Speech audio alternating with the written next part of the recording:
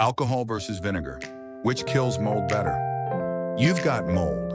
Black spots on the wall, around the tub, maybe even on the windowsill. Everyone has advice. Some say vinegar, others say alcohol is better. So which one actually works? Let's break it down. Vinegar is made from acetic acid. It's about 5 to 6% acid in your average white vinegar. And studies show it works. Vinegar can kill up to 80% of common mold species.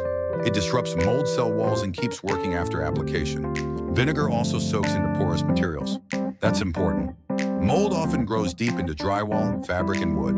You need something that can reach it. Now what about alcohol? Yes, alcohol can kill some mold, especially isopropyl or ethanol at concentrations above 70%. But there's a catch.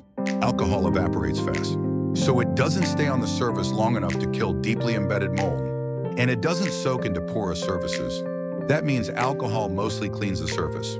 It doesn't kill the root. So which should you use? Vinegar is better for killing mold. It penetrates, it lingers, and it's backed by science. Alcohol?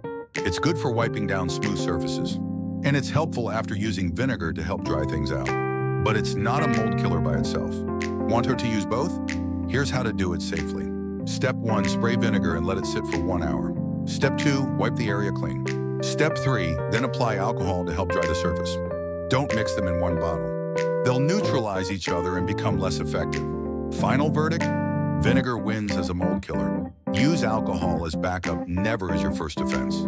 Thanks for watching. For more science-backed mold tips, don't forget to like, subscribe, and remember mold matters. See you next time.